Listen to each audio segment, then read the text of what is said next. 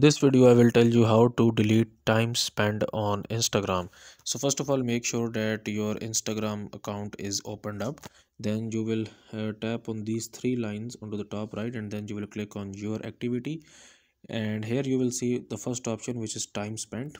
So if you click on this time spent, you can see that 57 minutes are my average time on WhatsApp.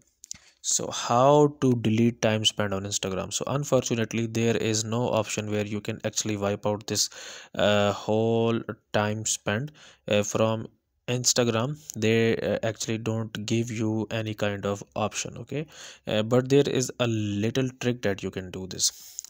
This information just kept for like 7 days. So if you don't use Instagram for 7 days, for a week, this information will automatically gets removed from Instagram. Okay, so that's how to delete time spent on Instagram. So guys, if you find this video useful, kindly like this video and subscribe to my channel, and I will see you in the next video.